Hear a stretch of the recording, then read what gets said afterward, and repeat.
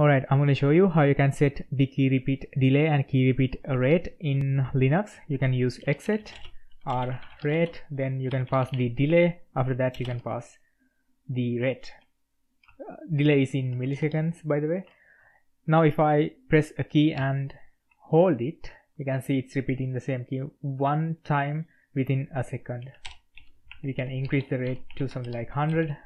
Now it will wait 1000 milliseconds, but the repeat rate is 100 times within a second.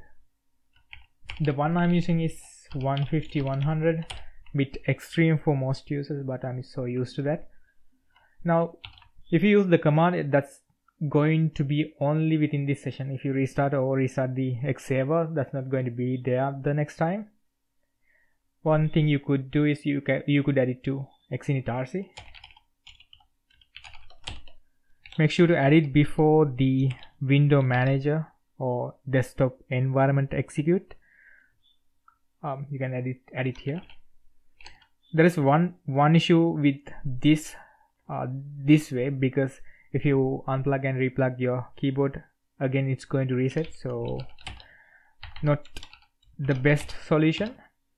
Then there are flags that you can pass to X.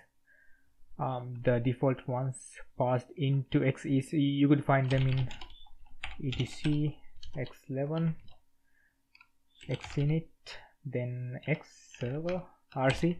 Yeah, these are the flags being sent to X when it's executed.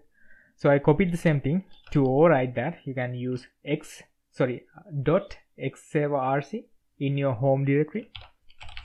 .xserverrc on home directory. Then these are the two override flags, or these are the additional ones. AR delay, this is the delay 150 milliseconds. Then we have AR interval, that is a bit different. You can divide 1000 by whatever the value you put here, then you get the repeat rate.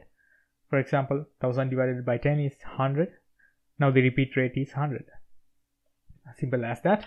Once you have saved that, you can restart the X server. You can pkill X, then restart it.